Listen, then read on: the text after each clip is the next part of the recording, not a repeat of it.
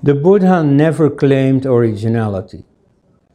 You see, whether he had ideas from earlier people in Greater Magadha, or perhaps ideas borrowed from the Vedic influences that poured into Greater Magadha, at any rate, he doesn't claim originality. I walk on the path the earlier Buddhas trod. This whole idea of Anti Brahminism being present already in the Buddha's teaching, that is a modern invention.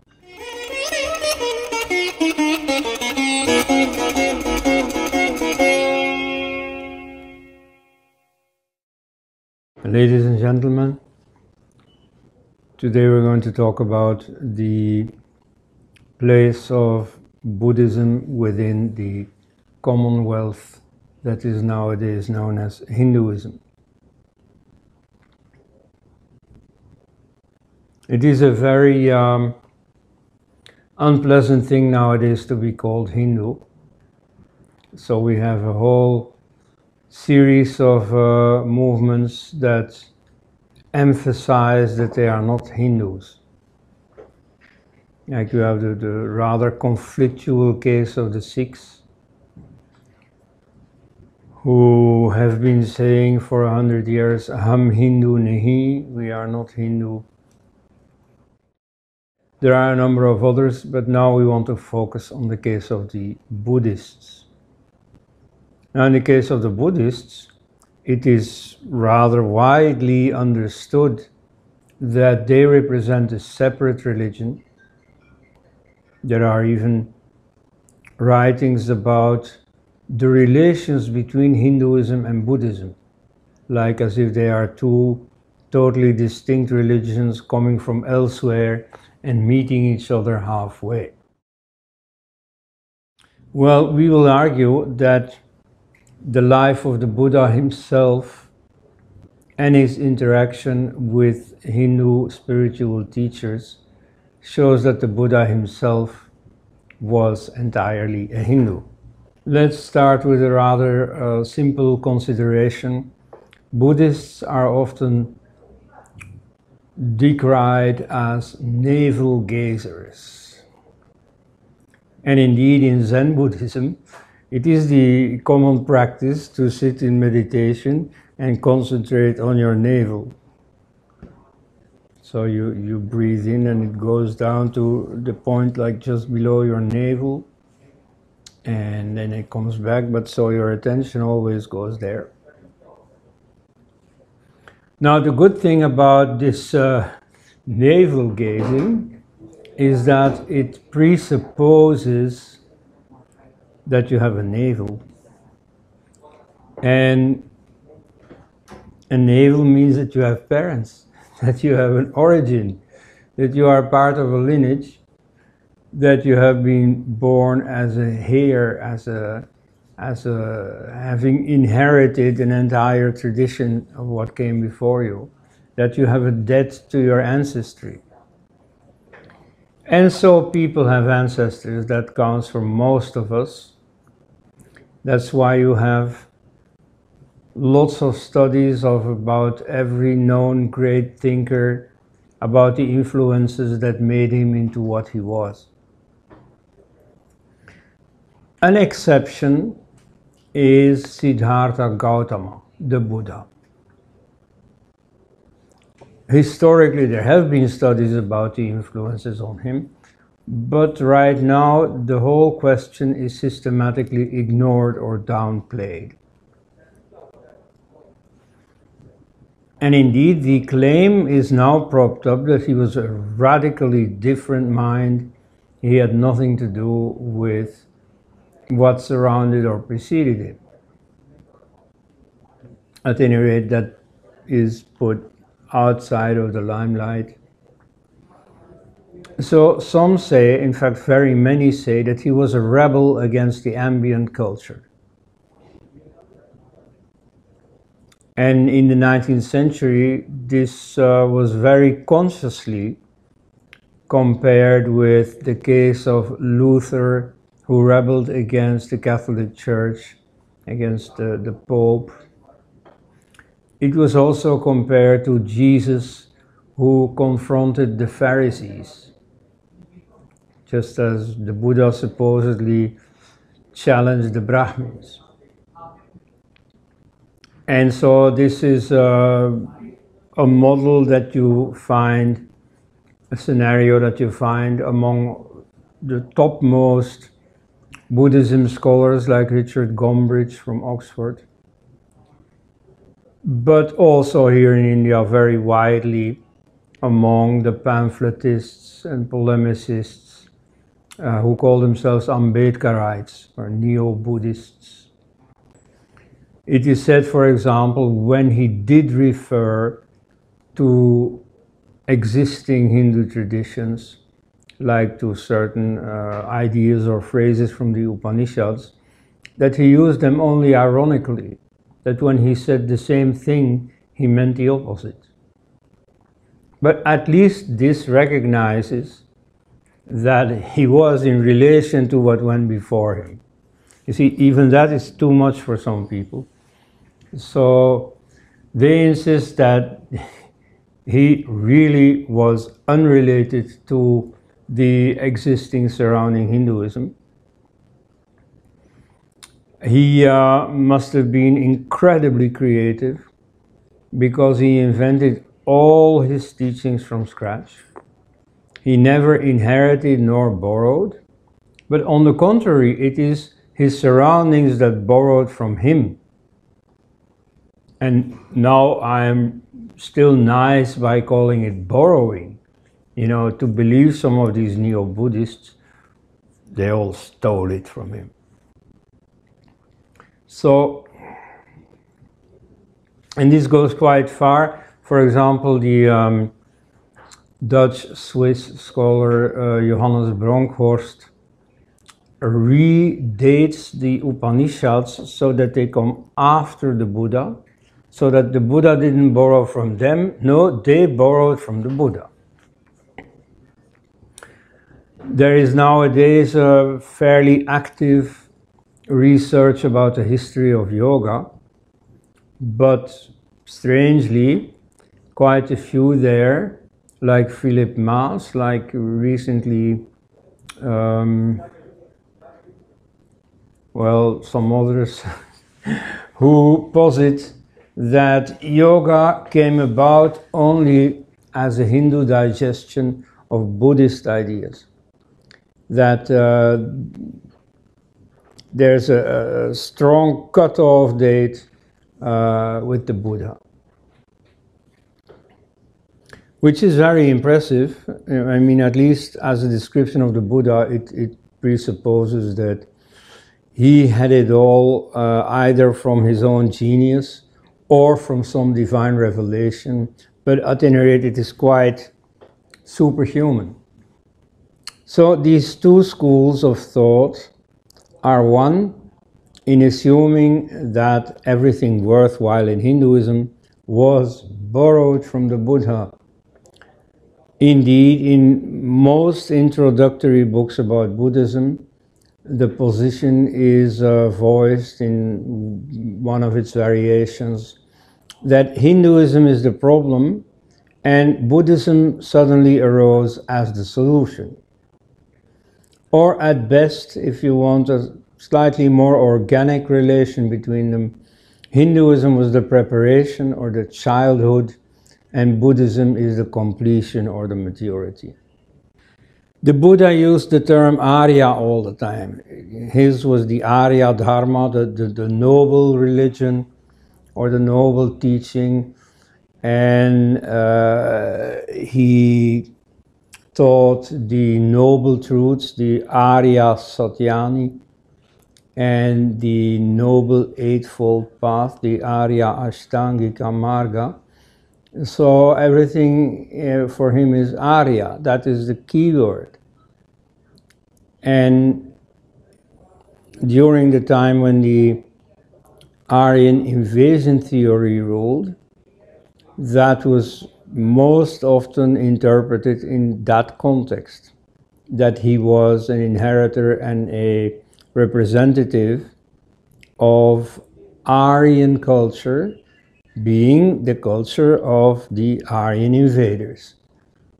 So the Nazi Indologist Walter Wüst called him that great Aryan personality of antiquity, the Buddha. And indeed, you see here for effect, I use the example of a Nazi, but you see, long before there was Nazism around, the whole atmosphere of 19th century colonial racism already presented the Buddha that way. Like Thomas William Rhys Davids said in 1896, that the Buddha was the only man of our race, the only Aryan, who can rank as the founder of a great religion.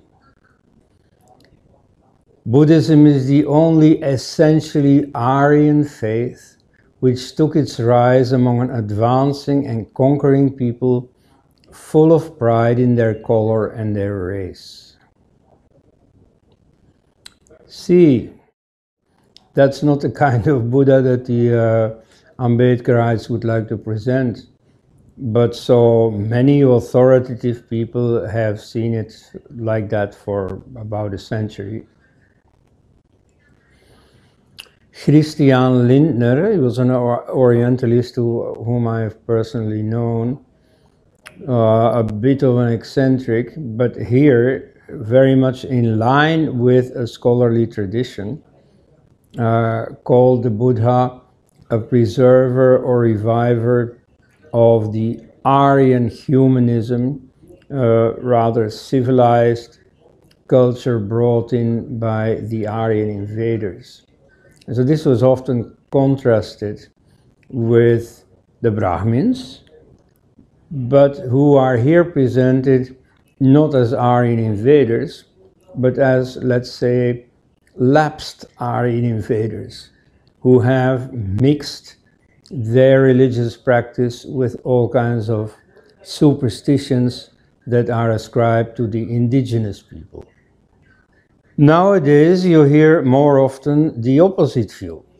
The Buddha was not a late representative of the Aryan invaders, to be contrasted with the Brahmin half-indigenous superstitions. No, here the Buddha is a rebel of the indigenous people against the Aryan invaders, which of course presupposes that the word Arya has completely changed its meaning. Because here, effectively, this Arya, a word that he so emphasizes, lands in the camp of the rebels against the Aryans. Now, this is not entirely impossible. I would call it unlikely, but it's not impossible, so let's consider it.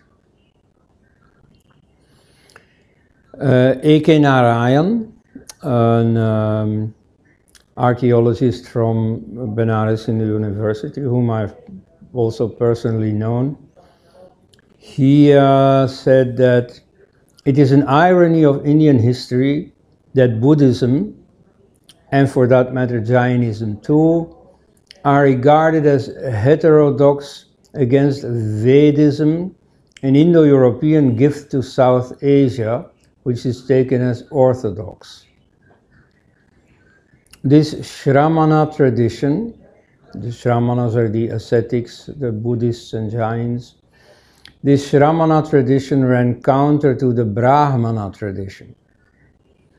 It lay dormant and subdued for a period of almost 1,000 years after its political and economic bases were destroyed by those incoming Indo-European speaking peoples, but survived in peripheral and refuge areas of India until it started reacting against the Vedic people and their culture. So what he says is that the Buddhists represent a remnant, a reviving remnant of the indigenous culture that had been oppressed for 1,000 years by the Aryans, but had managed to survive, and so it came back at some point. And this has become the received wisdom. This is what most introductions nowadays will say. Shrikant Talageri rejects the Aryan invasion scenario, but in an important respect, he agrees with this thesis. You see, he points out that Hinduism cannot be reduced to the Vedas. There were a number of different centers of Hindu culture, and they were different. They have all contributed to what historically has become Hinduism. But there is a seriously different emphasis.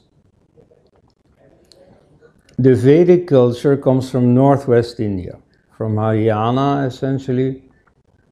It is centered on the yajna, and it has become the most prestigious tradition.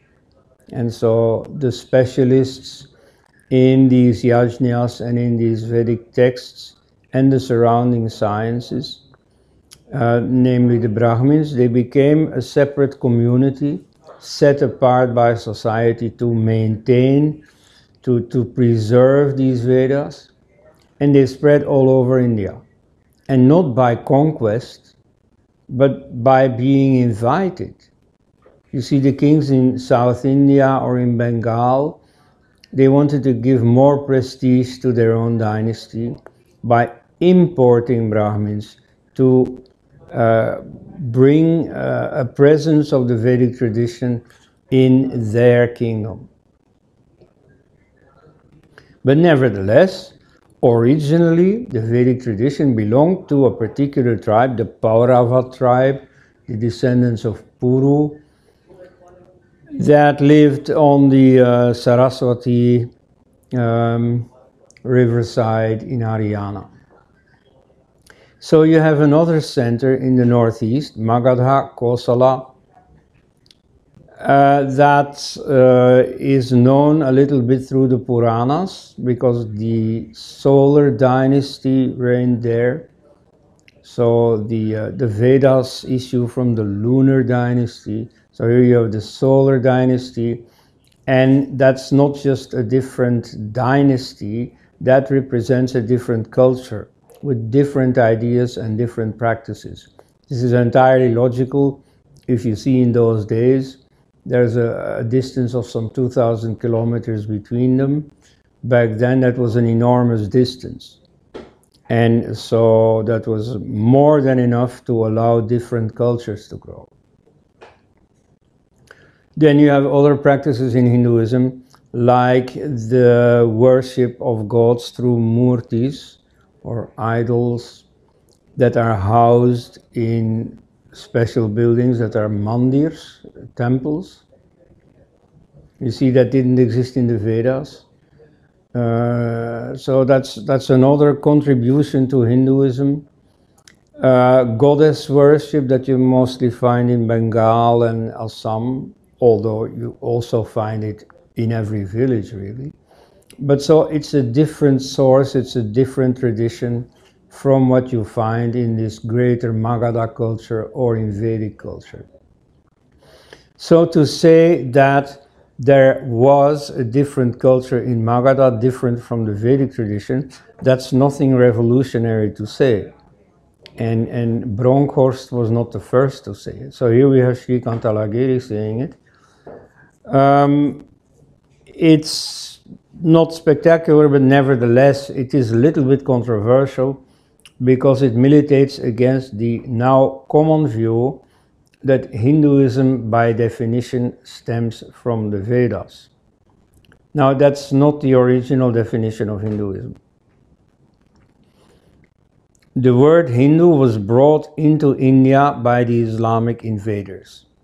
Hindu originally was just a geographical term in Persian, which is simply the local equivalent of the Sanskrit word Sindhu, and so it means those living on or beyond the Sindhu or Indus River. But when the Islamic invaders bring it into India, it acquires a religious meaning. Namely, it means those Indians who are not Muslim.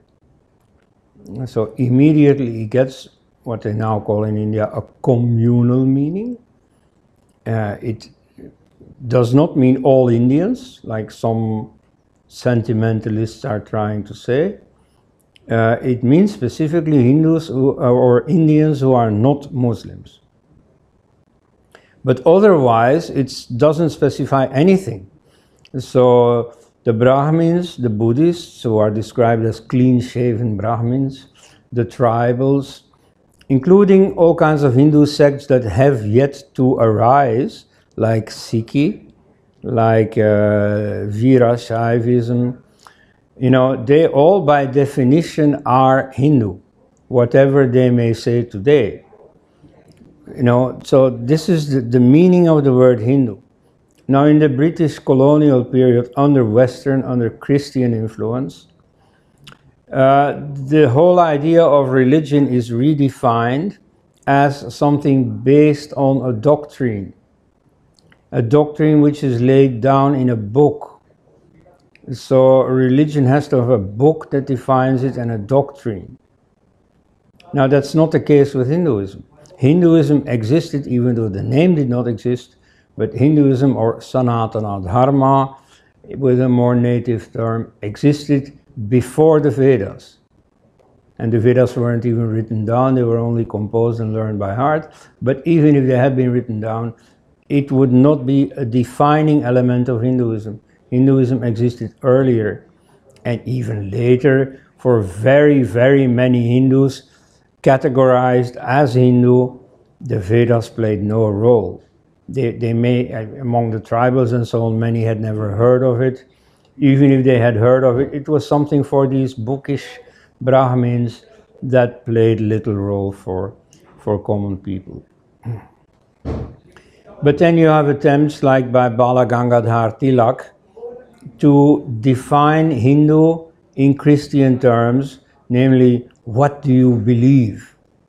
And in fact, very many Hindus who meet Western tourists have this experience that Westerners with a Christian background ask them, but what do you believe? What is it that defines a Hindu? So you see, he tries to say, oh, it means belief in reincarnation, but many of the Vedic rishis never mention reincarnation.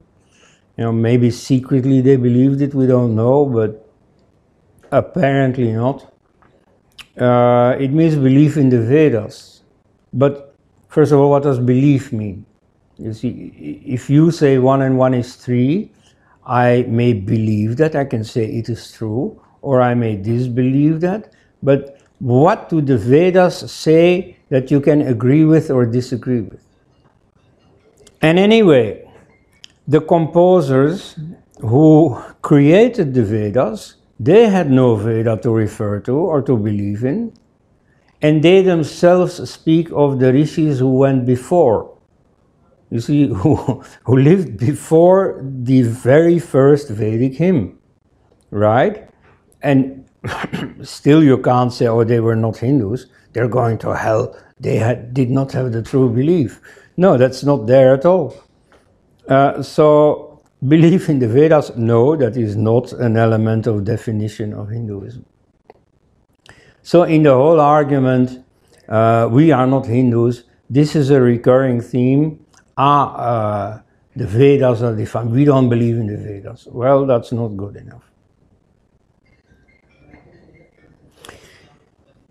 It so happens that this mono-source view, this idea that the Vedas are the source, nothing else is Hindu except if it's Vedic, that idea is very congenial to the Aryan invasion theory.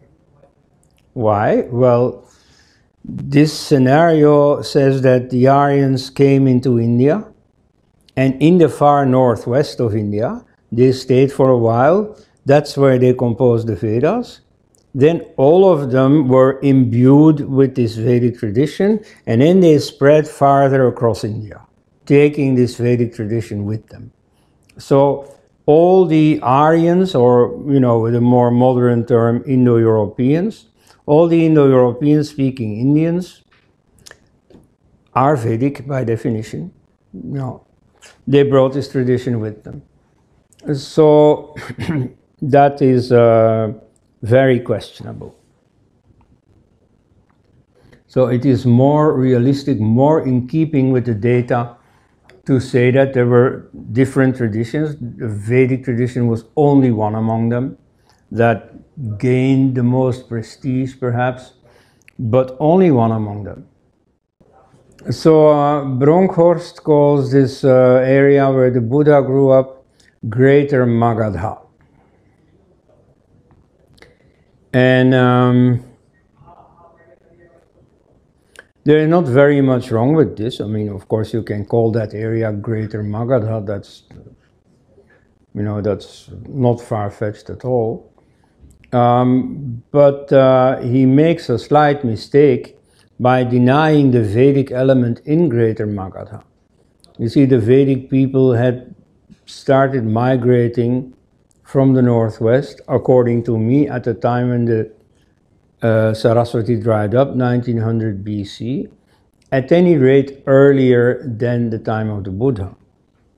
And so if the Buddha wasn't himself a physical descendant of these immigrants from the northwest, at least he was influenced by them. And so to some extent, he may have borrowed ideas from them, or he may have reacted against those ideas. So Bronkhorst's mistake is only that he denies or minimizes the Vedic influence that must have poured in Greater Magadha during the preceding centuries. But for the Vedic period itself, he is entirely right to say that that was one culture and the culture of Magadha was a different one.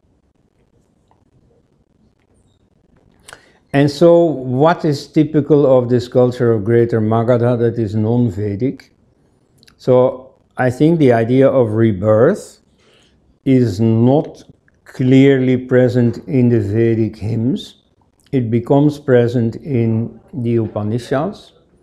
And indeed in the Chandogya Upanishad, it is stated very explicitly that this idea was new, that the local king knew about it and then revealed it, explained it for the first time to the Brahmins, to the keepers of the Vedic traditions. Indeed, it's the story of a boy who comes home after his Vedic training. He has completed his Vedic training. He has learned everything, including the Atmavada, the teaching of the self, that is completely central to the Upanishads. And yet, he doesn't know about reincarnation. And so, when his friend, you know, that he used to play with long ago, welcomes him back, he says, okay, so now you know everything. Yes, I know everything. Well, tell me, what happens after death? Oh, that was not part of our curriculum. And so then the king explains, okay, what happens is that, you know, you go up there somewhere and then you come back in a new body. And he adds, because we Kshatriyas, we know this, we have the power. Which is a very interesting statement. And so not you bookish, dusty Brahmins. No, no, no, no. We have the power because we know that you never really die. You come back. And so if you're on a battlefield and you know that you can't really die, then it gives you courage. Also, some people like Arjuna in the beginning of the Bhagavad Gita feel inhibited because they don't want to kill the other side. And so they're the same fact counts. They don't really die. They also come back. It's like you take off your clothes in the evening and tomorrow morning you put on new ones. So this means that people who believe that win the battle. And since they win the battle, they have the power. That's how the Kshatriyas came to power, at least that's that story. At any rate, you see there it is said very explicitly, more explicit than we can deduce from the absence of reincarnation in the Vedic hymns, that they did not know about reincarnation. It was new. Now what is interesting geographically is that the Upanishads start when Yajnavalkya, Vedic sage, author of the Shatapatha Brahmana, when he participates in a debate taking place in Videha, present-day northwestern Bihar, and that then these new ideas come of the self and so on. So then he starts a life of asceticism. He takes leave from his two wives, and so his farewell to them contains the explanation of the teaching of the soul. So basically the whole tradition of Hindu philosophy hangs by that farewell speech. So then you see totally new ideas come in, and it is not impossible that these come from Greater Magadha, and that it is upon contact with the culture of Greater Magadha that he suddenly like fuses his own Vedic background ideas with these new ideas, and so then the tradition of Vedanta, of this Vedic philosophy starts. The Buddha never claimed originality. You see, whether he had ideas from earlier people in Greater Magadha, or perhaps ideas borrowed from the Vedic influences that poured into Greater Magadha, at any rate, he doesn't claim originality. I walk on the path the earlier Buddhas trod. So that already puts a question mark over this newfangled idea that he was extremely creative and everybody borrowed from him, but he did not borrow from others. At birth, so the story goes, he was predicted to become a leader, either a worldly leader or a spiritual leader, but at any rate somebody outstanding. But that means that this type of ascetic already existed. You see, in the case of Genghis Khan, he became a great political leader, but there is no sign that he could have become a great spiritual leader. You know, this role of a spiritual specialist, that clearly already existed in India, far more than elsewhere. Then there is the classical story of his 4 meetings. So first he has a few, meetings, at least a few encounters that don't make for a very optimistic view of life. He sees someone sick, someone dead, and then more hopefully he sees a sadhu, an ascetic, a renunciant. And it is that precisely that sets him on his typical course. It is that meeting that ultimately makes him into the Buddha. But what does that meeting mean? That there exist renunciants. He was not new in that. He did not invent that. You see, that role already existed. And he wants to follow this man, which means that this man has reached something. You know, there may be people who are desperate, but that's not good enough. There is someone who takes his desperation and concludes something practical for it, a certain lifestyle that he follows, and that, to some visible extent, provides an answer to the misery presented by the 3 earlier meetings. And so this is not a surprise. This may be a surprise to the royal family. His father, the president for life of the Shakya Republic, may not think beyond the ideal of political power. Maybe for him personally this was not what he wanted, but at any rate nobody around is surprised at this.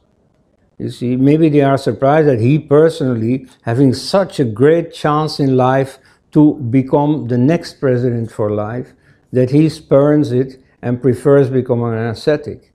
But at any rate, that people become ascetics, that's nothing new. Nobody expresses surprise at that. Then he starts his search, and so he goes through different phases.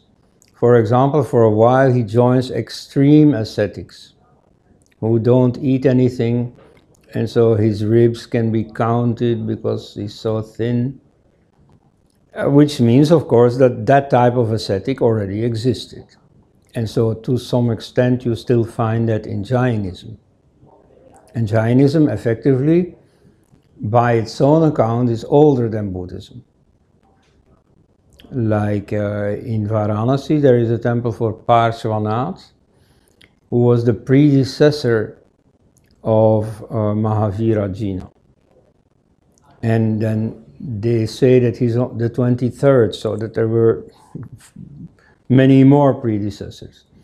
At any rate, this type of extreme ascetic already existed. He continued his search. The most contents-rich information that we have is about his two meditation teachers. So they are linked with the Sankhya school. Sankhya anciently meant something like philosophy in general. You see, that is the most ancient Hindu philosophy, preceding Vedanta, and strongly linked with yoga.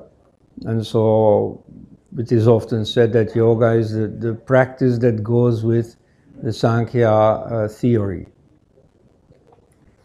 So these are Alara Kalama, who is described as a famous expert in breath control and meditation, and Udaka Ramaputta. And so they taught him two advanced meditation techniques, namely staying in nothingness. Here you already have the idea of emptiness that becomes a central idea in Buddhist philosophy. And entering the dimension of neither perception nor non-perception. And so this is described as the highest state you can get. So he masters these techniques. He becomes equal to his teachers. But he's still not satisfied. Because in his personal case, his motivation for practicing meditation is that he wants to get rid of the experience of suffering. Now, this is not a necessary motive for doing meditation. Very many people who practice meditation, including many people that I personally know, have not been motivated by wanting to get away from suffering.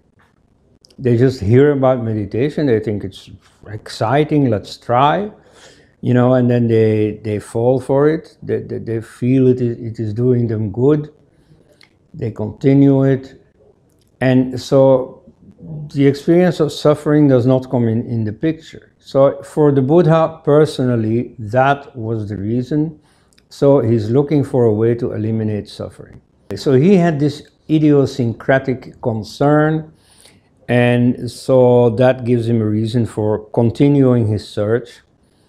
And so this is a normal thing to do. In some introductions this is said, you see, he turned away from his teachers in disgust. Not at all, that's not what the source text says. And indeed, I would interpret it with the phrase of Friedrich Nietzsche, that you don't honor your teacher by remaining his pupil. So once you've learned everything, you go on. You continue your search. And indeed, the Buddhist sutra that relates all this says a few things about their relationship after that. You see, there's no sign that he turned away from them in disgust. They remain friends, only they are now doing something else. And then when the Buddha has been sitting down under the Bodhi tree and finally reaches nirvana, one of the first things he wants to do is to send for these ancient teachers. So please, you see, I have something to share with you. You know, you may profit from my discovery too. Unfortunately, they had already died. But so there is nothing wrong with these teachers. On the contrary, those meditation techniques that he learned, they remain part of the Buddhist curriculum. He had not turned away from them at all. And so they're supposed to be the final two of the dhyanas or jhanas in Pali, the meditations.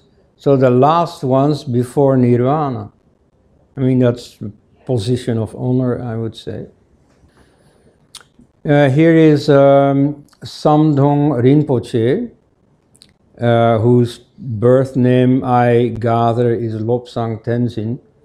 I knew him vaguely when I studied in Varanasi. He was the vice chancellor of the Tibetan University in Sarnath. So he later, he was also a few years the prime minister of the Tibetan government in exile. And so late in life he wrote a book about Buddhist meditation. It's a very good, very easy to follow, but very precise. And so there he says, the Buddhists had no special methods which could be described as purely Buddhist. But they have several insights that are specifically their own. For instance, on the nature of samatha, calmness of mind, and vipassana, or alertness of mind. But the techniques are derived from those known in the Sankhya, Vedanta, and other Hindu schools of philosophy, and perhaps in other religions which teach meditation. Now, I don't know of any other religion that was present then, but yeah, in theory, of course, this is possible. So what he says is that the techniques, the yoga, is basically the same. But the ideas that you build around your yogic experience, they can be different. And so different yogis who have the ultimate experience come down with a slightly different story. And so that is what explains the different sampradayas, the different sects within the vast Hindu commonwealth. So the yoga that Shakyamuni, the Buddha, practiced was not new, was not specific to him. But the explanation he gave of it, that is typical for him. So you have a certain experience.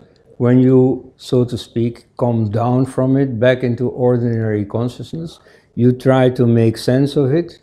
And that then may be determined by all the ideas you've gathered before. And so that may be different from person to person. More from the Rinpoche, the Buddhist and the Hindu teachings, now here of course, between brackets, I have to say that the term the Hindu teachings, Hindu here has the usual, the modern, narrowed down meaning of Vedic. So I would say the Buddhist and Vedic teachings about the different stages of samadhi, of meditation, are similar.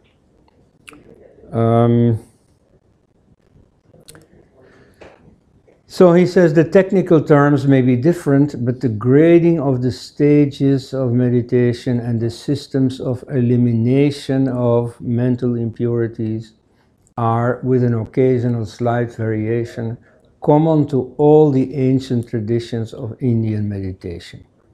Here, instead of Indian meditation, I might say Hindu meditation, which includes Buddhist meditation. But okay, this is how he says it. So although meditational systems may differ in the beginning, when the element of, you see, all the teachings of how to do it and why you do it and so on, that's all fresh, you haven't meditated yet, it's still only an intellectual project. Okay, that may differ, but ultimately when you advance, the meditational systems all correspond to each other in the higher stages. So Buddhism is not really separate from meditation systems in general. You see, it is only in modern identity politics that people insist on the separateness of Buddhism. A few Vedic elements in Buddhism, the central Buddhist notion of nothingness or emptiness we just encountered in the meditation technique that he learned from Alara Kalama. The idea of neither X nor non-X. This is a formula that you regularly find in Buddhism. Like in the meditation technique he learned, namely neither perception nor non-perception. So you find that back all the way in the Rig Veda, the Nasadya Sukta, very much studied for its philosophical profundity, starts with na asat na sat. You see, so it is said that the first being was not nor was. So this thought form of neither X nor non-X is Rig Vedic.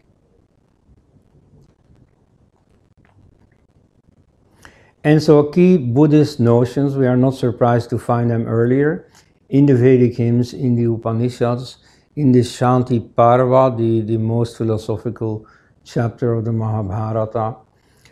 We may guess that they existed in greater Magadha sources that we do not have in writing. At any rate, they existed before. He took them over.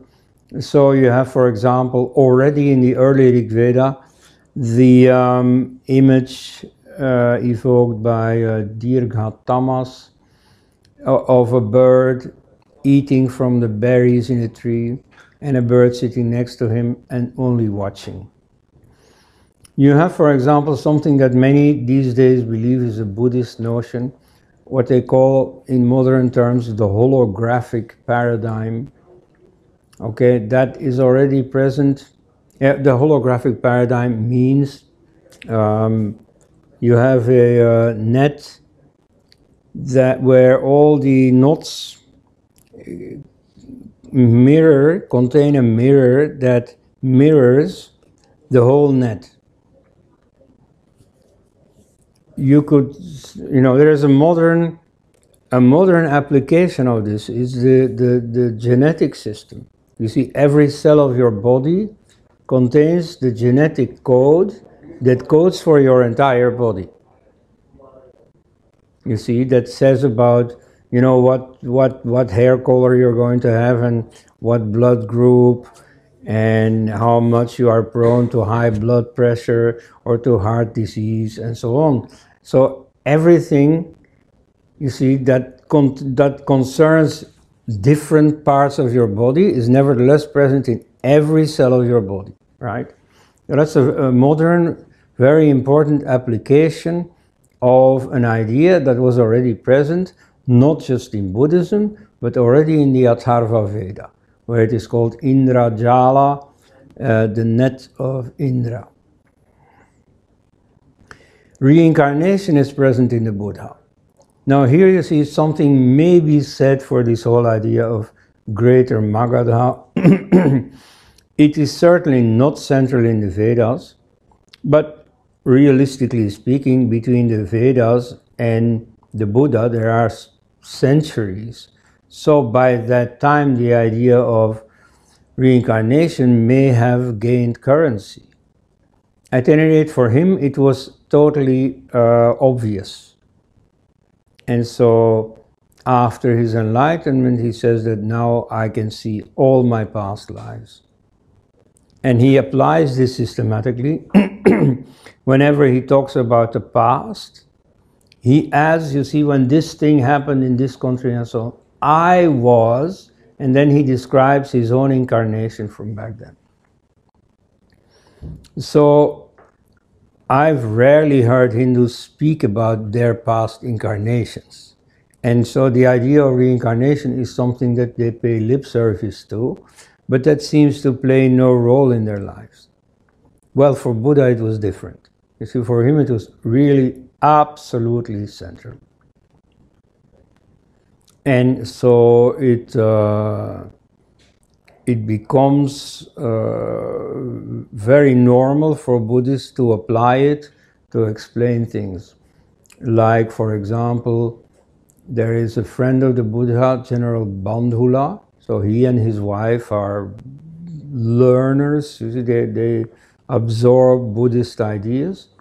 Then this Bandhula and his two sons, who are also in the army, are accused of committing high treason, and they are sentenced to death.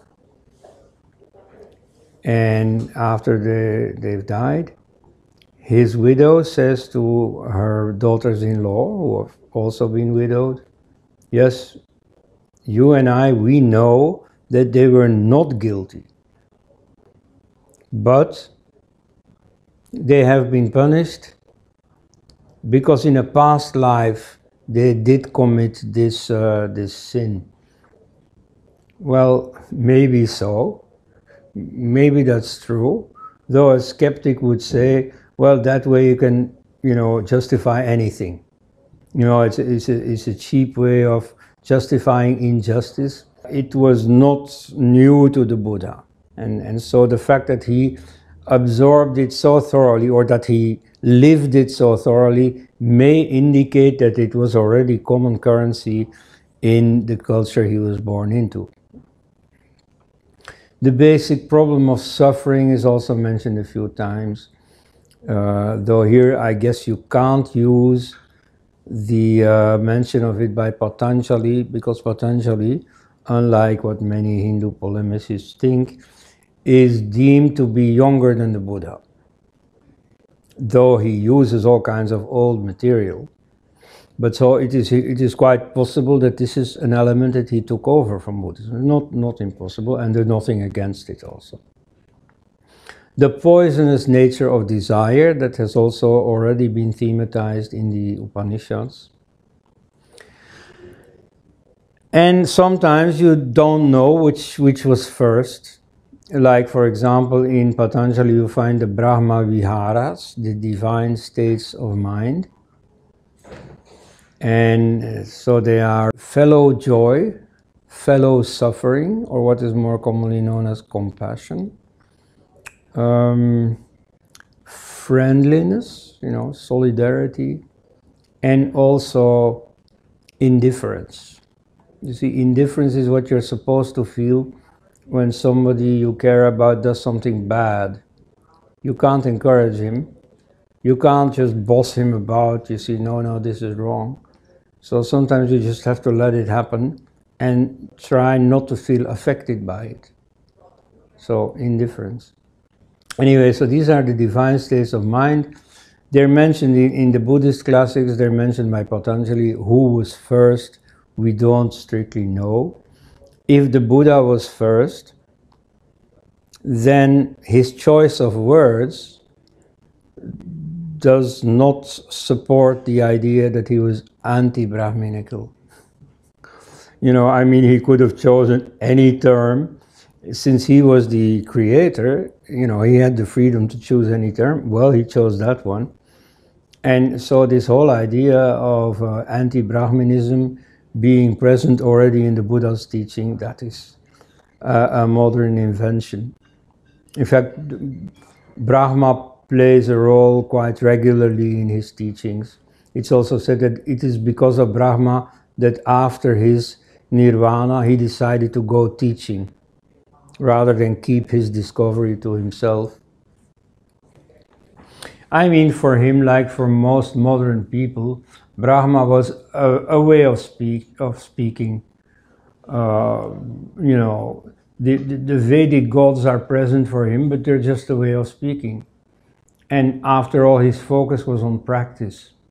So whatever you believe about what happens in heaven is not so important. You just have to do your practice.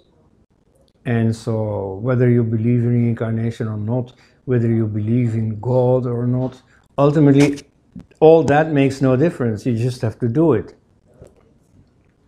So more so-called Hindu practices that he continued. The use of the word Arya, of course, is entirely connected with the Vedic tradition. It means Vedic as soon as the Vedic tradition gets out of this Paurava context. In Paurava context, it simply means Paurava.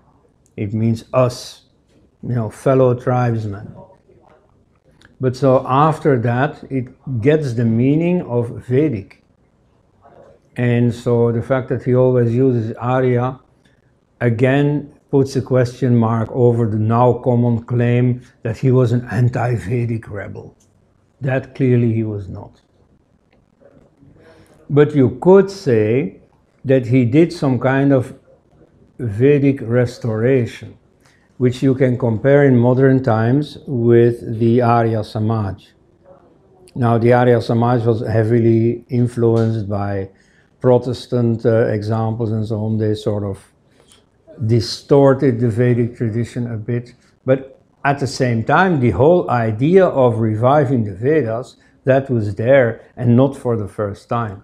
So it is, I mean, in the history of religion, you find this all the time. Back to the roots, that's what they all say.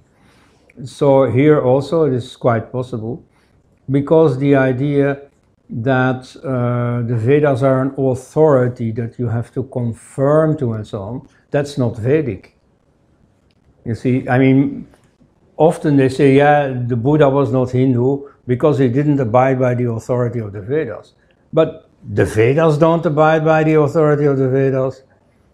So in a way, you see, he goes back to the rather more carefree spirit of the Vedas than this scripturalism of the later traditionalists.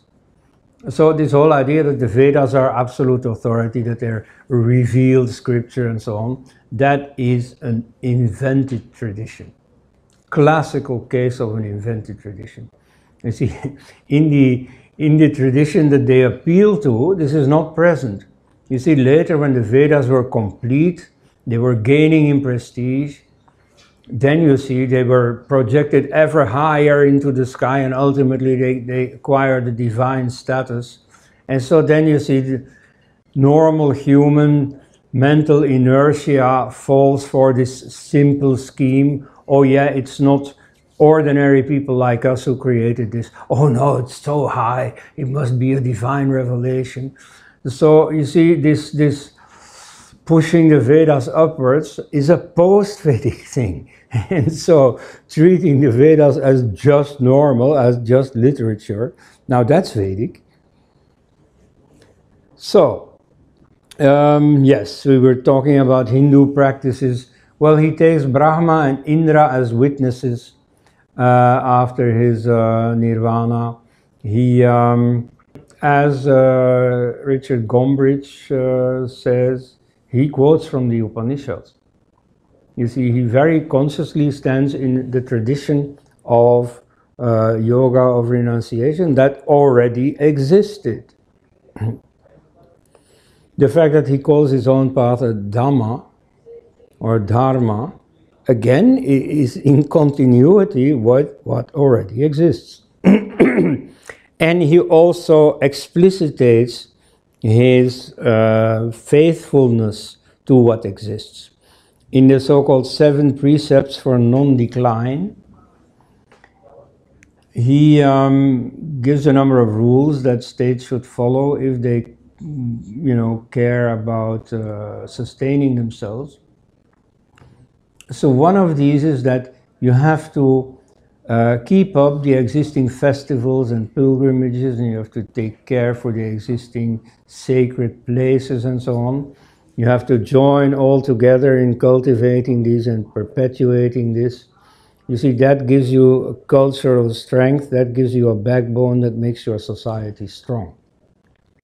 So he says very explicitly, the ancient rituals, the ancient pilgrimages and so on, which in his case were largely Vedic. And again, you see, it has nothing to do with the revolutionary image that they now want to give him. Note also that he himself preaches in the local language, but his followers give that up in favor of Sanskrit. Now, there is a lot of academic writing about why did they take to Sanskrit. Oh, it is because the royal courts, under the influence of the ugly, evil Brahmins, took to Sanskrit, that in order to plead their case at courts whenever they had to get rest subsidies from the king or so, they could plead their case in Sanskrit. And therefore they changed over all their writings to Sanskrit.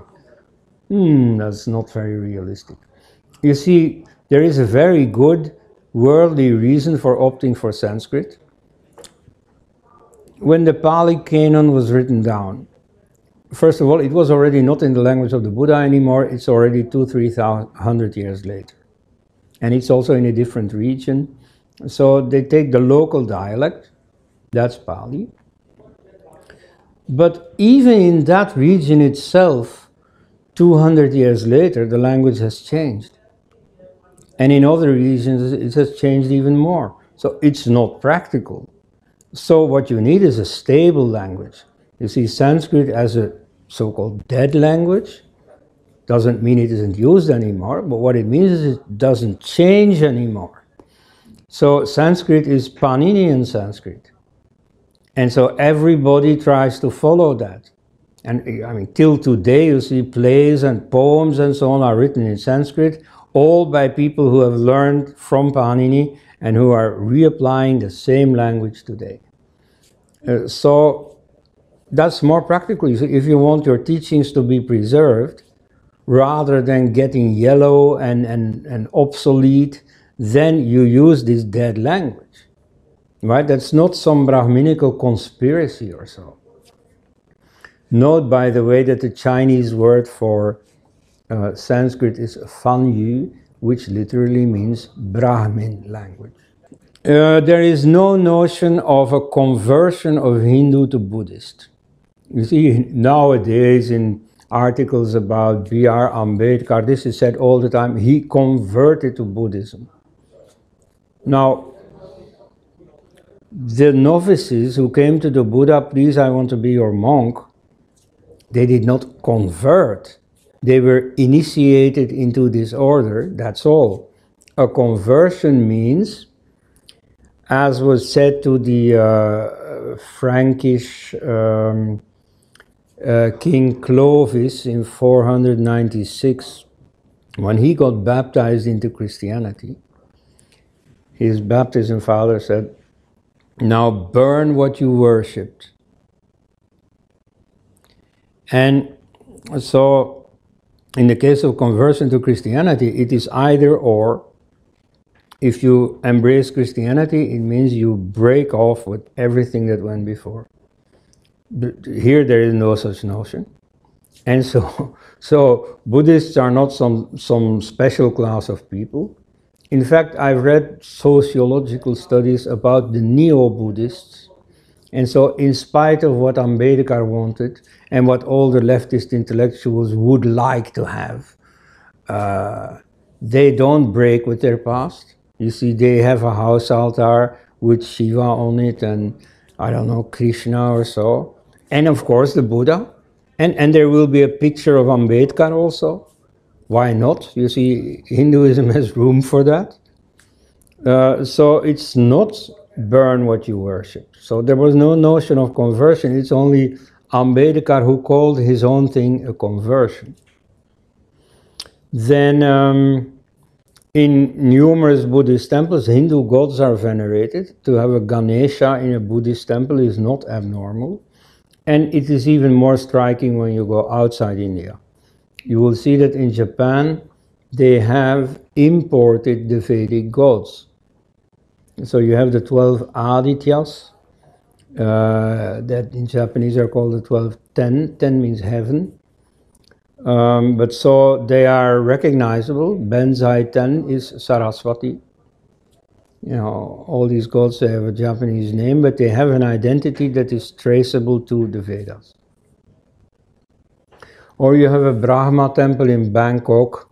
A few years ago, it came into the news when there was a terrorist attack against it.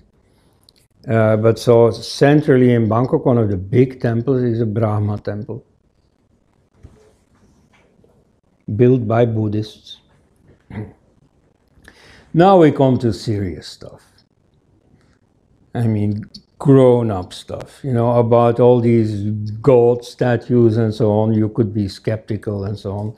Okay, a serious philosophical point here, and that you will, of course, also find in all the introductions, that Buddhists don't believe in a self. You see, these Hindus, they believe in the self, but Buddhists don't believe in the self. Okay, well, what is the self? You know, how does Yajnavalkya define the self? The self is nirguna, that is to say, it is without qualities. It's not big nor small, it is not black nor white, and so on. That's, for instance, why the bhikshuni, the nun Sulabha, in the Mahabharata wins a debate against King Janaka about the nature of the self, in which she argues that the self is not gendered. You know, for once that I can say something, you know, in keeping with the woke spirit of the times. Okay, the self is not gendered. No, of course not. It is neti neti. It is neither male nor female. Okay, so the self is neti neti, neither this nor that. It is empty, as the Buddhists are going to say. That's what makes it immortal, eternal. You see, in the world, all the things arise and disappear. They have a beginning and an end. The self doesn't have an end. So that's a radical philosophical meaning of self, but that is based on a very ordinary usage of the same word. So the word Atma originally means self in the sense of he looks at himself in the mirror, he washes himself, and so on. So this self also has an ordinary meaning, it still has. So that is what in terms of modern psychology you would call your personality, your identity, your ego. And that, of course, is fleeting. And nobody has any problem in recognizing that. So the ordinary self is impermanent. It is not really real in the sense that it comes and goes. And the Buddhists are right when they deny the reality of this self. But so do the Upanishads. And so, contrasting to this fleeting world, they posit the self, which is not fleeting, which is not coming and going, which is not black or white, which is not big or small, which is not male or female. That's the self. And so the Buddhist notion of no self really is synonymous with the Upanishadic notion of self. And that's not abnormal because, and now I want you all to watch this profound mathematical equation, plus 0 equals minus 0. Whether it is a self or a no self, you see, self means emptiness. So whether you call it plus or minus, it really is 0. So I think that the controversy about the self, about which so many books have been written and so on, is just a silly misunderstanding. You really shouldn't be there, and you really can't define a religion on that basis.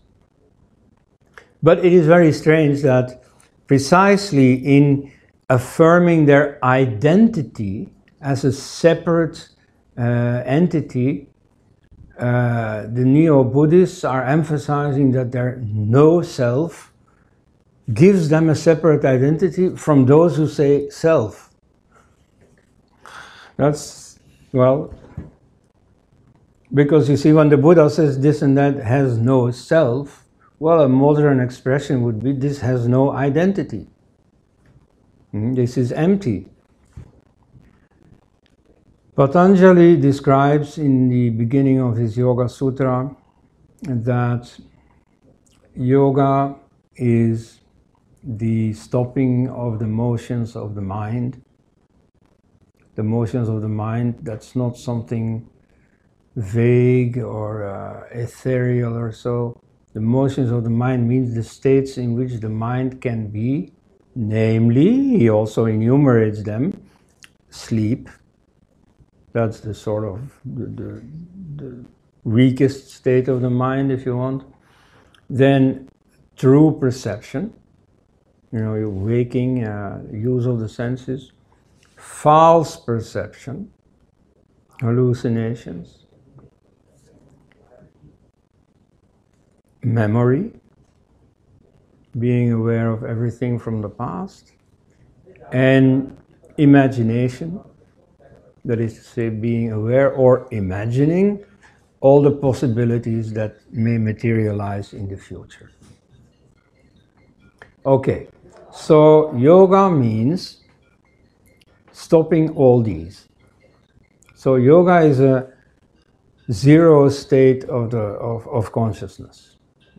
When consciousness is not directed outside, whether through the senses to the reality outside, or whether through the mind to the experiences from the past or those imagined for the future.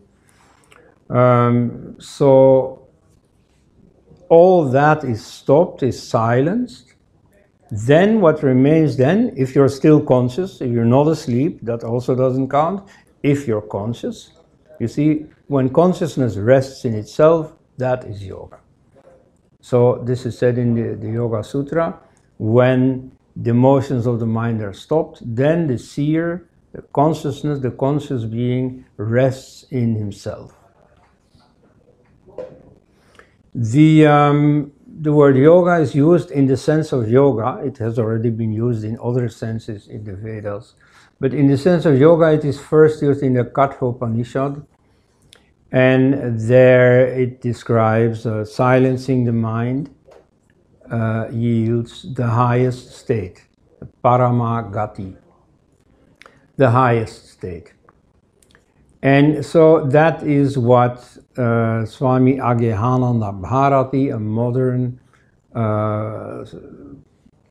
sadhu of German extraction, calls the zero experience or the zero state.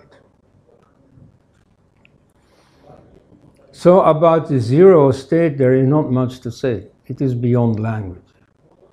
And maybe it is practical that those few who do want to talk about it, first of all, say that it's beyond language. You know, the introduction of all these spiritual self-help books, you know, it's beyond language. I really can't say anything about it, but, and then follows a whole book. But strictly speaking, it's beyond language. But when people have this experience and then come back to ordinary consciousness, then they build a whole model around it, an explanation for it. And so there you get the origin of all the different sects. So under the Bodhi tree, the Buddha is sitting there, he reaches his awakening. Bodhi is awakening. And after that, he remains sitting there, and for a whole night he's thinking about his experience, and he's constructing essentially the philosophy that becomes known as Buddhism. So that's one of the ways of making sense of this zero experience. Around the same zero experience, other constructions are made by other people, like Jainism, like Sankhya Yoga, or like Vedanta. And so for them you could say meaningfully that they are all different paths leading to the same goal, different roads, you know, going up and meeting each other at the same mountaintop. So that there is some phrase current nowadays about equal truth of all religions. Now, that's not true when you compare different doctrines like Christianity, Islam, and so on. But it is true when you consider these different dharmas that all are centered around this same zero experience. And so there, of course, there are still intellectual differences, but at least they are about the same experience. So the philosophies formulated outside the zero state, they may be different, but the zero state itself, that is the same. And so in that sense, I would say that Buddhism is one with Sankhya, with Vedanta, with Jainism, and so altogether they make up what in the last few centuries we've been calling Hinduism. Thank you.